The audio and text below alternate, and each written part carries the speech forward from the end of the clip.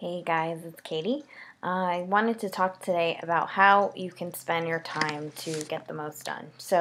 The first part of our time that we should be spending is out prospecting. So, what does that look like? You want to go out blitzing, just sharing your blitz card with new people. You want to be filling out the hundreds list document in your eSuite, going through that memory jogger if you can't think of who to put on that list, and just start consistently working through that all the time. You should always be calling people off your hundreds list, adding new people, new leads, new contacts to it, and completely going through it all the time. Another thing that you're going to want to do is start texting your friends and family and organizing what's called a Rapportunity. So a lot of people don't know what a Rapportunity is, so I'm going to go through that with you real quick.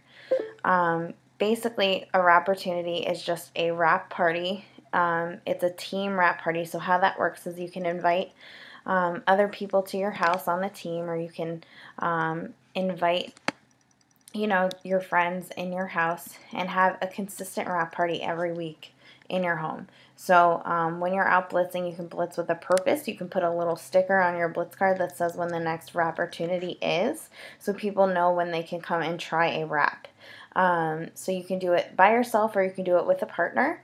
But we have a team calendar of Rapportunities, and I strongly suggest that if you're getting started or thinking of relaunching your business, that is where you start. So that's the first part, is we blitz. So that's step one. Okay, step two on where you should be spending your time is that we party.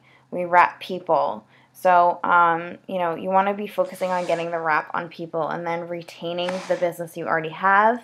If you have a team, this second part of your time should be working with your team. So you shouldn't be spending all this time growing someone else's business. You have your own personal business to also grow. So this could be conference calls. It could be getting together with your team to go out blitzing. It could be training. It could be following up with them and giving them a call to see how they're doing.